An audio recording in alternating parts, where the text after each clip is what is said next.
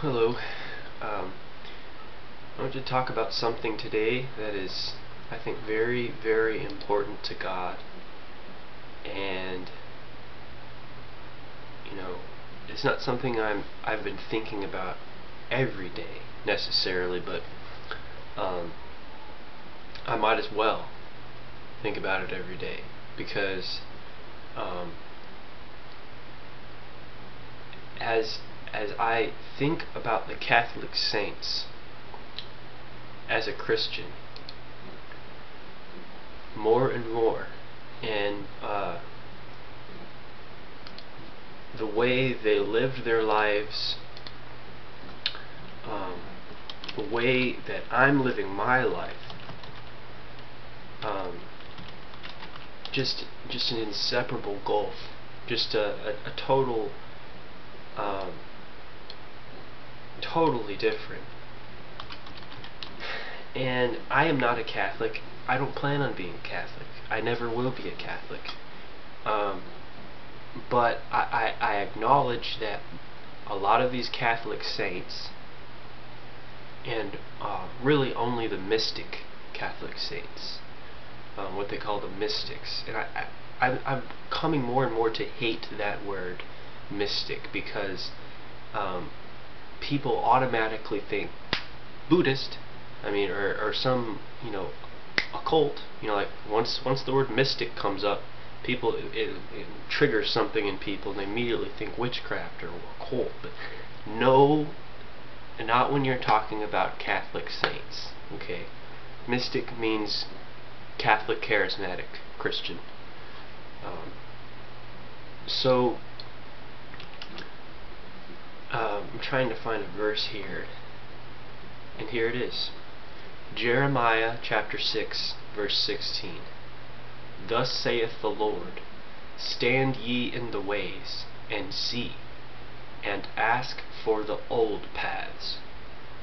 Where is the good way? And walk therein, and ye shall find rest for your souls. Now, a lot of the times Protestant revivalists will quote this verse. Leonard Ravenhill was a big fan of this verse. And it only goes so far as to thinking about Puritans and Jonathan Edwards and John Wesley and Charles Finney and all the revivalists of the past. Prayer warriors, intercessors, Rees Howells, David Brainerd, Praying Hyde, and all those guys. In other words, the Protestant saints. But look here, I still think that we need to ask for paths that are older still, not just going back 400, 500 years for guidance.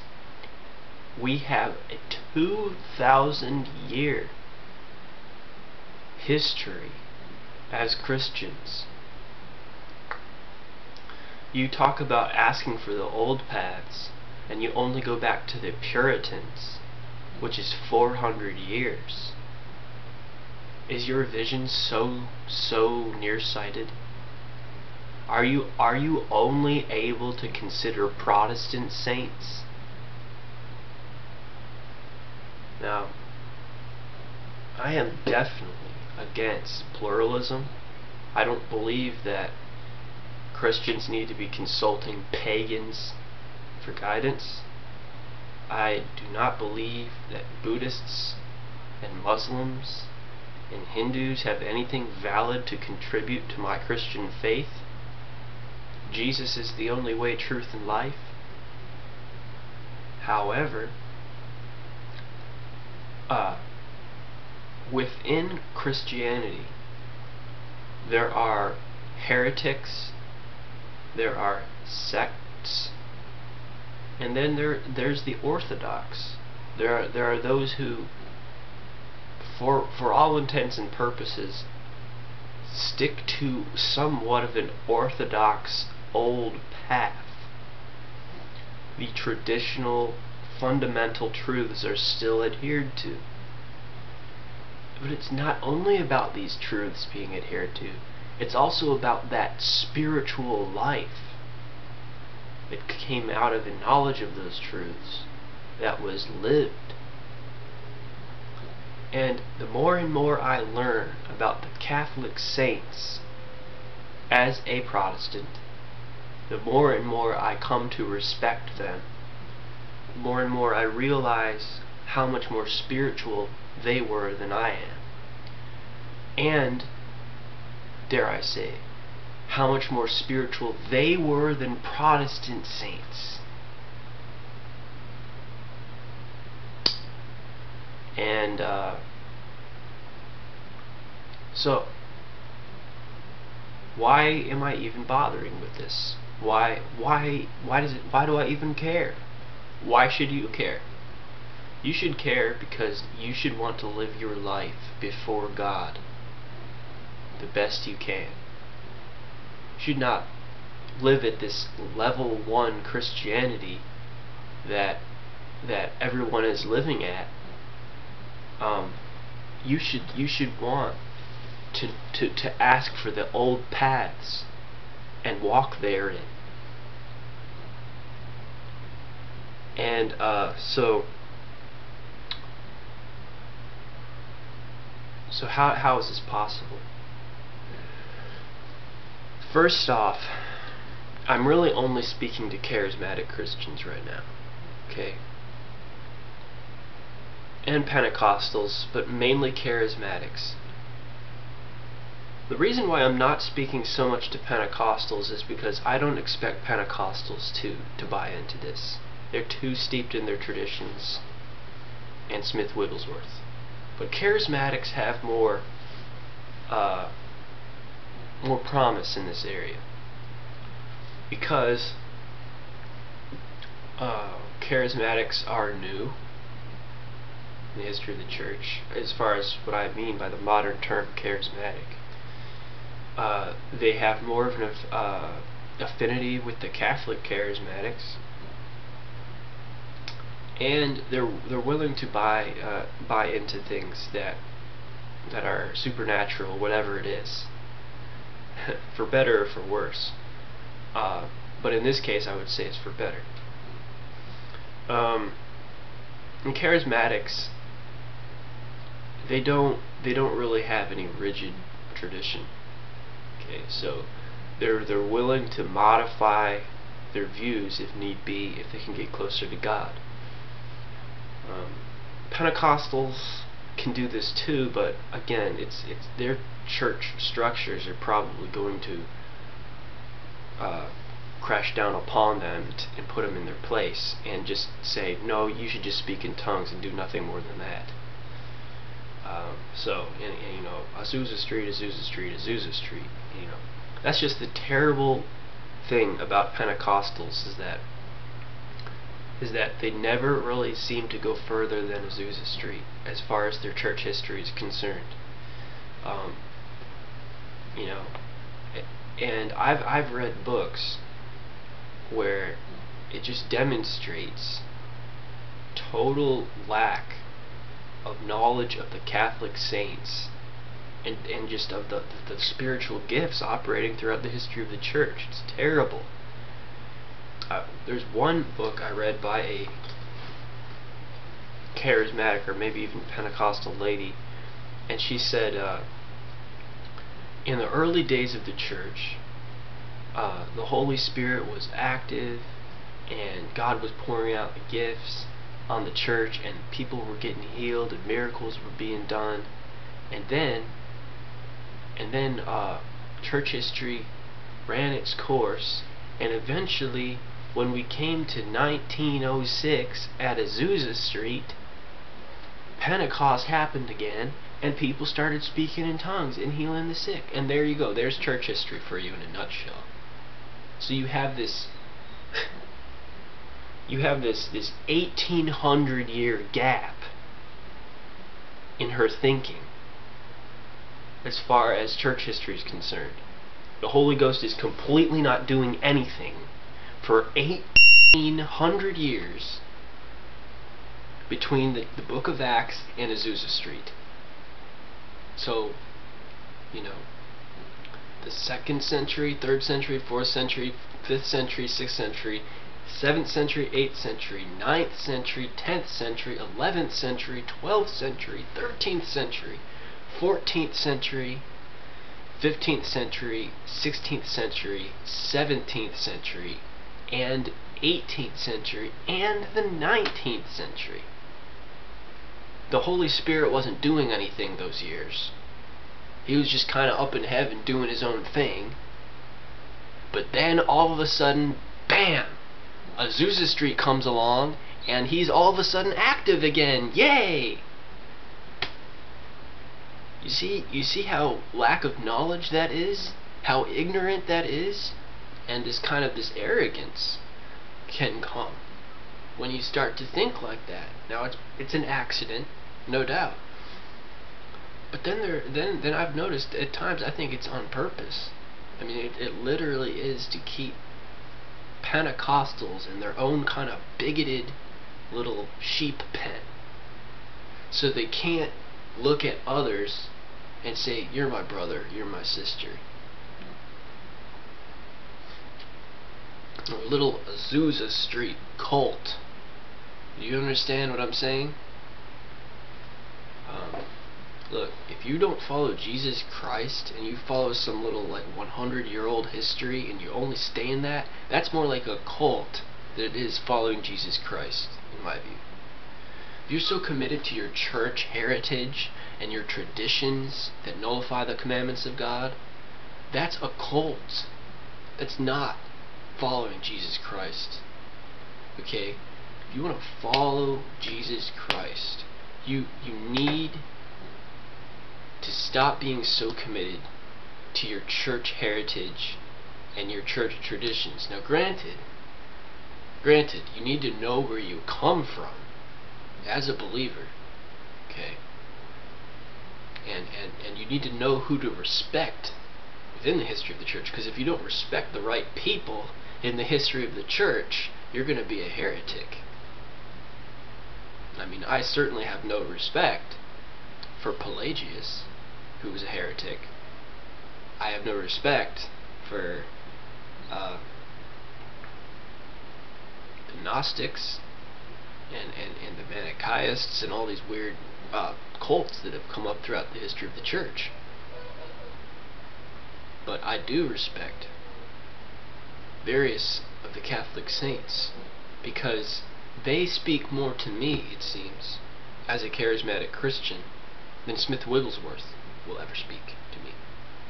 They seem to speak more to me about the path I should walk in than, you know, nostalgic speech about Azusa Street.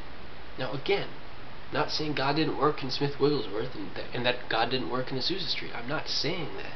I'm just saying, broaden your horizons a little bit, Pentecostals and Charismatics. That you have more history than that. Your history is not just 100-year-old. You have a 2,000-year history. And you have tons of examples, tons of Smith Wigglesworths throughout the history of the church, the Catholic saints. So, I'm going to help you out in figuring out who these people are, because in the past year or so I've been studying the Catholic saints.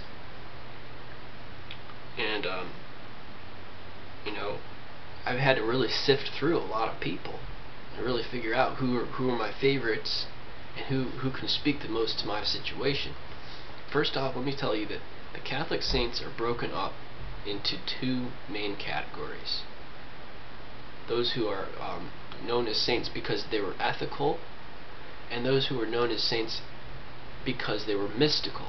Now, not saying that the mystical ones didn't have a sense of ethics. They certainly did, very much so. But very many of the Catholic saints were actually regarded mainly because they did good deeds, like they started like a hospital for the homeless or something. But I have respect for the Catholic saints that were called mystics, or charismatic Catholic saints. The most well-known Catholic saint off the top of anybody's head is going to be Saint Francis of Assisi. I have a collection of books here behind me, of all of my books on Catholic saints, and what they are is really just biographies of Catholic saints. Or the lives of the saints, but not in a collection so much individual biographies. This is the best work I know on the life of St. Francis right here. This is a collection of 3 books here by Bonaventure, and right here you have the life of St. Francis. Okay, it's a very excellent book. Francis had so many dreams and visions and out-of-body experiences. It's amazing. He cast out devils. He levitated. God's voice. Healed the sick. Saw angels. Visions, visions, visions. St. Francis of Assisi. Okay. Okay. Now I'm going to start from the beginning and work my way up. We've got Athanasius, okay, and this is not Athanasius, this is Antony. The saint I want to pay attention to here is Antony. He's got the life of Antony here. Antony, also known as Antony the Great. This is a manual on spiritual warfare, okay, manual on spiritual warfare. If you want to know about deliverance, exorcism, and spiritual warfare, you read the life of Antony. This man encountered demons so much in his prayer life as a prayer warrior, and had so much insight into combat with Satan. And really, general work is really great. This is from the year 1260, written by a Dominican monk. This is called the Golden Legend, Volume 1, Golden Legend, Volume 2. Put them together, you've got this much on Catholic saints, and a good number of them are mystical ones, and full of stories of visions and God's voice and dreams and healings. But unfortunately, you will also find people praying to saints after they die. People praying to the Virgin Mary. Very, very terrible, but really that's all you have to deal with. Again, just like Protestants today don't have all of their theology that is perfect, okay? You have to show some grace. I mean, we've got 1800 years of Christianity here that's being completely ignored. Okay? This has got to stop. So I believe that the Holy Spirit was working in the lives of these Catholic saints, and that we have very much reason as Charismatic Christians and Pentecostals to look to these Catholic saints for advice, but not pray to them, and not venerate them, and not worship them, but to treat them kind of like Smith Wigglesworths. Add them up together and get a composite vision of what it means to live your life as a Charismatic Christian. Then we have this great book called Celtic Spirituality. And what this is it is a collection of writings from the 4th century in Ireland and Scotland. And you've got the life of St. Patrick and St. Bridget, the voyage of Brendan the Navigator, St. David, St. Biono, St. Melangelo. Okay. Dreams, miracles, visions, prophetic. Insights into healing as well. And you'll often find that a lot of the times when these saints were healed people, they had visions happening at the same time, either beforehand or during. Visions and healing like went hand in hand with these people. Let's see here. Then we have the life and miracles of Saint Benedict. This guy is different. He stands out among a lot of them, even more than Saint Francis. When I read this man's life, this is a tiny little booklet here. When I read the life and miracles of Saint Benedict, I was blown away. This guy is like Elijah, okay? Okay, he was like a Christian Elijah. Very impressive.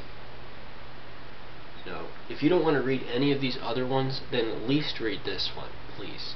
I'm just going to read the table of contents to you. You will be impressed, no doubt. Well, I can't read the whole thing because it's too long. But the table of contents basically consists of just one miracle after another. Okay. At the saint's word, water streams down the mountainside. An iron blade is miraculously recovered from the water. Sound like an Old Testament miracle? Elisha. One of Benedict's disciples walks on the water. A raven carries off a poisoned loaf of bread. A young monk is crushed under a wall and then restored to life. The saint's prophecy about King Totila. Benedict foretells the destruction of his monastery. The saint is aware in the spirit that a flask of wine has been stolen. The man of God reads a young monk's proud thoughts. Two monks learn in a vision, actually a dream, how they are to build their monastery. A dragon blocks a dissatisfied monk's departure from the abbey. It's a demon vision. The cure of a leper by going to the healer. The miraculous discovery of some money saves an unfortunate debtor. An empty cask overflows with oil. A monk is freed from an evil spirit. Christian with a demon. That would settle a lot of charismatic controversy in that area. Scholastica's miracle, praying for the rain. Benedict sees the soul of his sister on its way to heaven. A woman is cured of insanity by stopping at the saint's cave. And I could just keep on going. Excellent. You get to just learn the manifestations of the Spirit in the example of a charismatic Christian's life that was so filled with the Spirit. A lot of times we're so limited. Pentecostals and Charismatics are so limited by our understanding of spiritual gifts because of Smith Wigglesworth, or because of 1 Corinthians 12 and says word of wisdom, word of knowledge, discerning of spirits, and then we're left to figure out what that means, right? Or reading miracles in the book of Acts, which, by the way, we hardly ever read any subjective spiritual experiences in the book of Acts except Paul's vision and Peter's vision. Everything else is just objective miracles, and a miracle happened, and a miracle happened, and a miracle happened. But here you get to see the subjective perspective, okay, of the Holy Spirit's work in your experiences. Okay, this is very essential if you want to understand the ways of the power of God. Okay. This is really good. Life of Saint Columba by Dedmon. Okay, the life of Saint Columba. This flies in the face of, he was a Scottish prophet, okay, monk, in the 500s, okay, the 6th century. His book is broken up into 3 parts, and the parts go as follows. This is what the name of the parts of his book are broken up into, if I can find it here.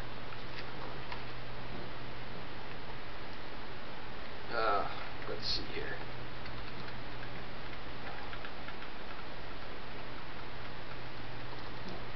If I can find this. Okay, Book 1. Listen to this. Book 1. Concerning prophetic revelations.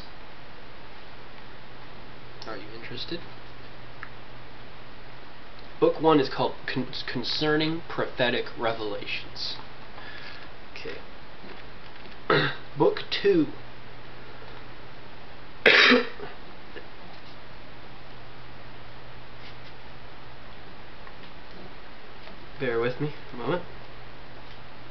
Book 2 is called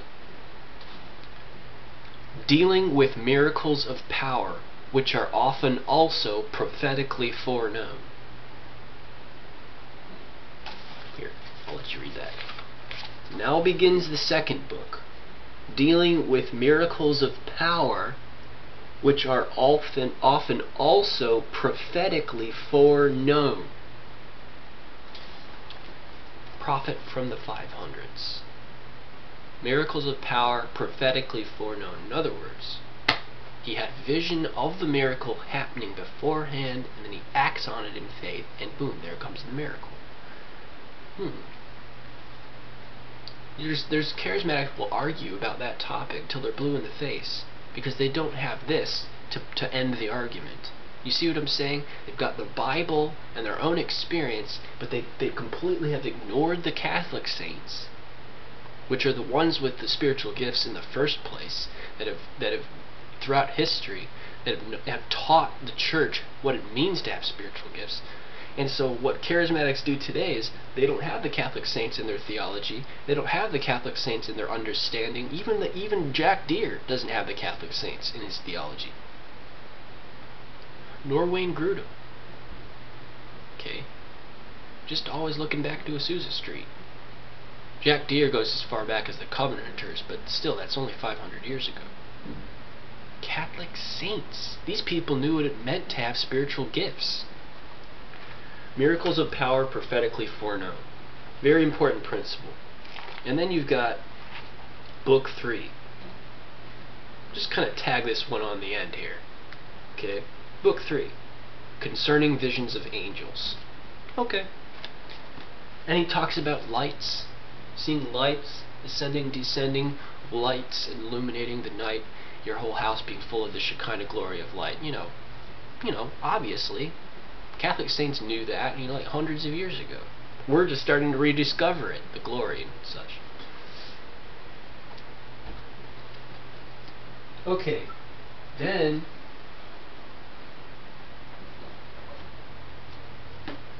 we've got Saint Dominic, the life of Saint Dominic, and I'm going to be honest, for about 1200 years, the Catholic saints did not preach the gospel of Jesus Christ, insofar as I know. I mean, they didn't go out on mission trips into the cities and preaching the gospel. If they did, their lives are pretty much silent about it. What they did is they mainly had monasteries, and they prayed, and they experienced God. That's what they did. But when the 1200s came around, St. Dominic came around, and he was a saint that would actually go out and preach the gospel. And so he was a little bit different. He was what you would call a friar's preacher.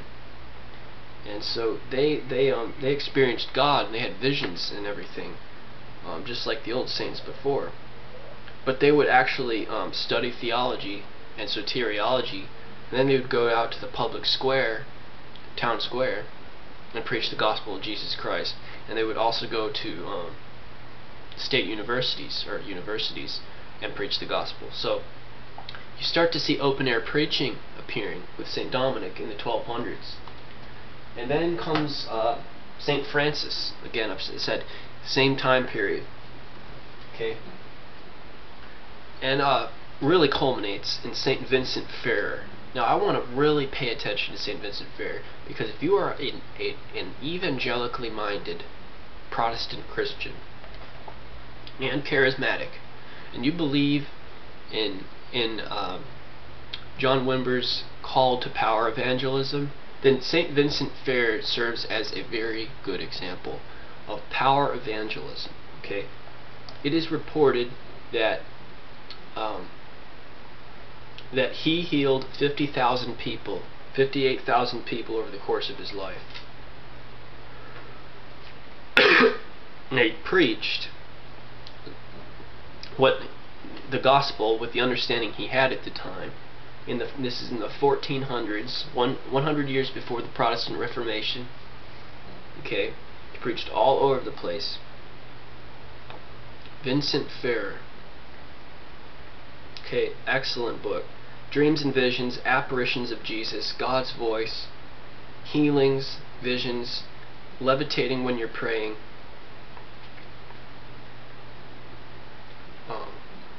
Good stuff. Prophesying the future, praying for the rain to stop. Good stuff. Vincent Fair. People can show you what it's like to actually have the anointing living in your life. What I want to emphasize again is that Smith Wigglesworth is just one person. Okay? He's one guy. I don't disrespect Smith Wigglesworth. Okay? But Smith Wigglesworth died in 1947. Just to give you some perspective. Everybody thinks Smith Wigglesworth, Smith Wigglesworth, Smith Wigglesworth, because they don't have any history. You're just like, oh yeah, you know, Smith Wigglesworth. The only reason why that man's name is upon your lips so much is because you don't look to history. You look to your Bibles every time. You're still thinking like a cessationist Protestant. If you believe that God has spoken to Christians all through the history of the church, then it follows that you should be looking to the history of the church for insight about what it means to be a charismatic Christian. And that history is the Catholic saints, their lives, what they experienced of God. Okay? Now, don't stumble at the fact that they prayed to Mary. Yes, some of them did pray to Mary, and some of them did pray to saints, but that wasn't keeping the main thing the main thing. They were Christ-centered for the most part, and they prayed to Christ. They prayed to the Trinity. It's another thing a lot of people have Charismatics have gotten off track off. They don't pray to the Trinity anymore. We only pray to the Holy Ghost, or Jesus maybe. Anyway, this is a great one right here. The life of the holy Hildegard, Hildegard of Bingen. This lady is probably the most prophetic seer in the history of the church. Visions, visions, visions, all of the time. She cast out demons. There's some really good exorcism insight in this book. Just in regards to the how visions interact with exorcism. Okay, visions are extremely important to the Catholic saints. Visions, visions, visions, and dreams. Very important. Okay, you've got 3 parts to her book. First book, her life, talks about her life, which is full of miracles. Second book, visions. Okay, the second book is all visions that she had. Not all of the visions that she had, just selections. And then third book is healing and deliverance miracles. Okay, healing of a lady with hemorrhage, healing emotionally sick woman, healing a deathly sick soldier, a blind boy recovers his lost vision, healing epilepsy, about a possessed woman. I mean, just keeps on going and going. Healing of a Swabian with a tumor, cure of a lady with a tumor on the neck, just keeps on going. Hildegard of Bingen, life of the holy Hildegard. Excellent. Look into these things, please. It's not just Smith Wigglesworth only. Okay, we've got tons of Holy Ghost filled Catholic saints that we can get insight from into what it means to live our life. Okay, and now this is the one I'm working on right now. I'm actually writing a book on the history of the prophetic, and a lot of it has to do with kind of just a review of each and every one of these Catholic saints' lives. And I'm currently working on Ignatius of Loyola. Here we go. Here's in the front cover. He's having a vision of Jesus. This is a vision. He's with his friends, and he has a vision of Jesus, and the Father, and the Holy Spirit. Okay, this man, visions, visions, visions. Okay, Ignatius of Loyola. Okay, he had visions. He had spiritual warfare encounters. Oh, by the way, there are lots of visions of the devil in the history of the Catholic saints. Okay, they don't pull any punches on spiritual warfare areas or anything. In fact, a lot of the viewpoints that deliverance people in deliverance ministry have are actually backed up by a lot of these Catholic saints. Can a Christian have a demon? Absolutely. Yes, a Christian can have a demon, and a Christian should be delivered. How do you know somebody has a demon? You have a vision. Okay? visions are a central concept to the lives of the Catholic saints, as well as contemplative prayer. Not this Eastern meditation yoga stuff that came into the Catholic Church in the 1960s. I'm talking about old-fashioned, ancient Catholic monk contemplation and prayer. Okay? This is not Buddhist, Hindu, hippie stuff, New Age. This is old-time Catholic monk meditation practice. Okay? And then after St. Ignatius comes the life of St. Teresa of Avila by herself. St. Teresa is still, many know who she is today, thankfully. She's kind of like, but I'm telling you though, she's like at the end of the train, so to speak. If the lives of the Catholic saints could be looked at as an engine to a caboose and all these cars in between, St. Teresa comes at the end. She's like the caboose of this train of Catholic saints. So don't just look at St. Teresa and think, oh, there's an example. She's like the last example. Okay? And then we come into the Protestant era. So she died in the year, I want to say 1577. I mean, she died during the Protestant Reformation. Okay, so she's like the last, one of the last, and then after her comes St. John of the Cross. And she wrote in depth about her vision experiences and her encounters with the angels and God and Jesus. And so very prophetic, very amazing. She wrote a lot about contemplative prayer and how that opens you up to God. Now I don't know whether or not to recommend this one to you or not, but this is the last one I'm gonna present. This is called God's Fools: The Lives of the Holy Fools for Christ by Bishop Varlam Novakshunov. Now this actually is an Eastern Orthodox collection written for children of Eastern Orthodox saints. And you find some weird stuff in here. Supernatural stuff, no doubt, which is always nice. But you find some really extreme ascetic practices in here, and people praying to Mary. So I don't even know if it's worth looking at it. But if you want to read something that's from a non-Catholic, then just realize there are also prophetic Catholic saints in the Eastern Orthodox heritage as well. And but since we're Protestants, we tend to look to the Catholics as more, because we came out of the Catholic Church. The Protestants did. So Protestants have pretty much no connection to the Eastern Orthodox. Nevertheless, the Russian Orthodox, the Greek Orthodox, the Eastern Orthodox, they also have a whole bunch of prophetic, mystic, Catholic saints of their own. And so here's a good, just kind of a spark plug to get you started on that. God's Fools: The Lives of the Holy Fools for Christ. There are hundreds and hundreds of Smith Wigglesworths throughout history. And I want you to know that there are books on their lives, their experiences of the Holy Spirit. And we have much to learn from them. And so anyhow, a lot of our questions about the mysteries of God can be answered simply by reading these books. A lot of our theological questions can just simply be answered by reading about the Catholic saints. You need to get over this old Protestant mentality that all I've got is my personal experience and the Bible, okay?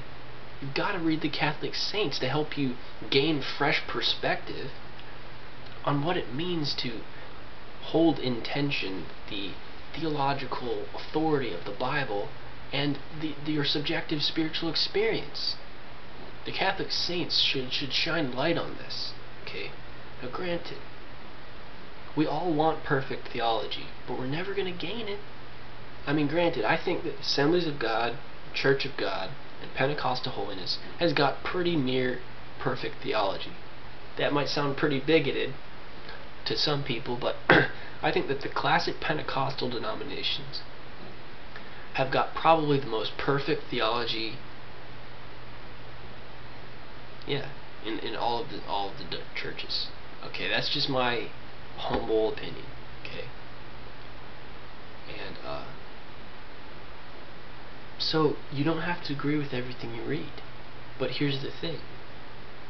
When you keep on reading the same thing over and over, in that person's life, in this person's life, in this person's life, you start to get confirmation. Wow, dreams and visions are like so important to God. Okay? And if you start getting off on tangents, and certain aspects of holiness as well, you'll read that as well. And then you look at, and you judge it in light, and you judge today's charismatic movement in light of this stuff. You see how far we have fallen from the standard. So I really want to just urge you, read about these Catholic saints I've talked to you about. Be critical.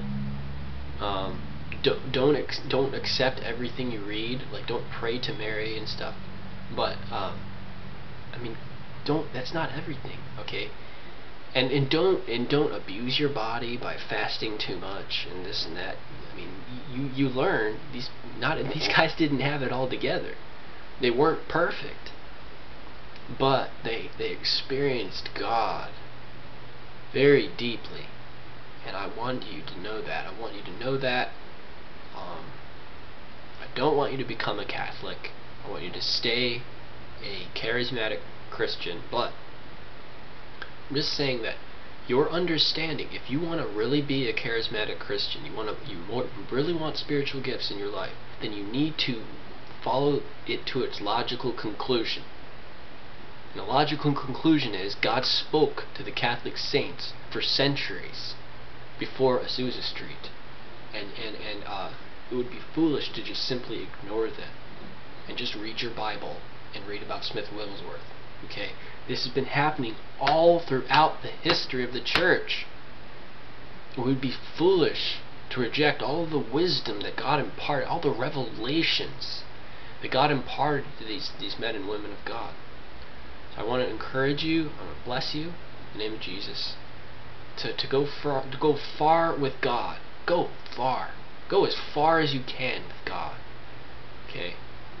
In Jesus' name, amen.